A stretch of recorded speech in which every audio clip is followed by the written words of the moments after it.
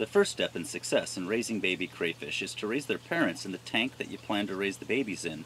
By doing so, you create a detritus layer at the bottom of the tank.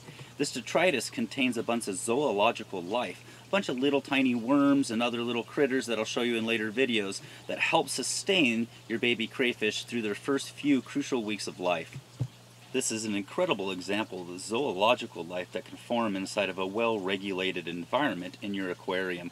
This zoological life is what's necessary to feed your baby crayfish, and without it the mortality rate could be as high as 30 to 50%. Just noticed yesterday that there was baby crayfish all over inside of here. You can see another one right there, another one kind of guarding a little hole right there. So we're about 2.5 weeks in. We've gotten past one of the most crucial points of raising these baby crayfish, is the initial few weeks up to the first month. They have the hardest time surviving during that period because it's difficult for them to find food suitable for them to eat. And as you can tell, they've been doing very well inside of this aquarium. By the time I'm removing them from the aquarium, most of that life that you saw in the original shots a few weeks ago will have been depleted and turned into food for all these baby crayfish. You should be able to tell here that the detritus layer on this side is getting pretty low. Right here you've got a full layer of the detritus that was in the tank originally, and right there you see one of our little baby crayfish creating a nice dip in that detritus layer, and they're all over right now inside of the tank, eating their way down through all that detritus, and still there's no aggression towards each other. They're in a really high density. There's one right at the tip of my finger, right there. There's going to be another one. He's got a little hole sitting right there. And there's quite a few just behind him. There he is. You can see him coming out right there.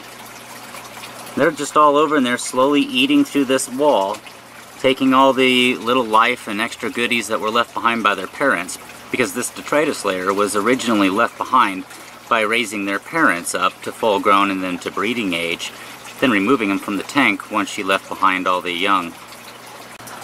See the little swimmerets underneath his tail, just kind of moving things around. See how deep he digs down into that material and starts just ripping through the wall. It's a little bulldozer.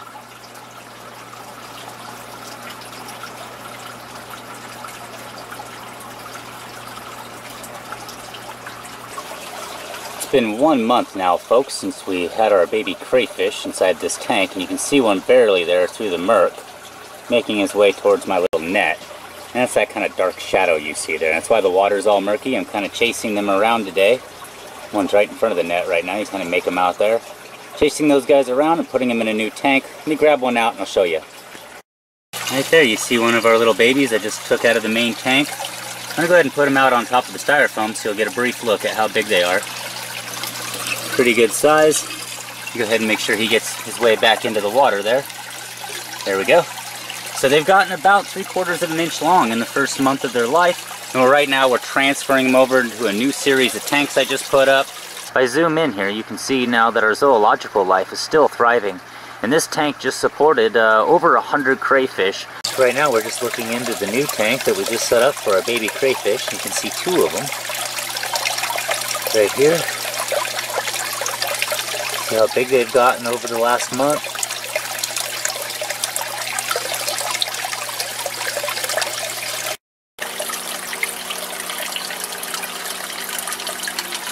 So here's one of our little guys here. He's playing possum for me. You can tell they're about 1 inch long now. We're about 1.5 months into raising them. They're getting really nice and big. I was just feeding the tank. Go ahead and put them back in there. Alright, there's even some bigger ones. That wasn't my biggest one. In fact, right now I can see one on the grass. If I zoom in here for you, you can see one right there. So I've just added a bunch of that material there. They really like that stuff. It gives them a lot of surface area inside of the tank, so it can make a limited sized tank much larger in its surface area, which is crucial to crayfish.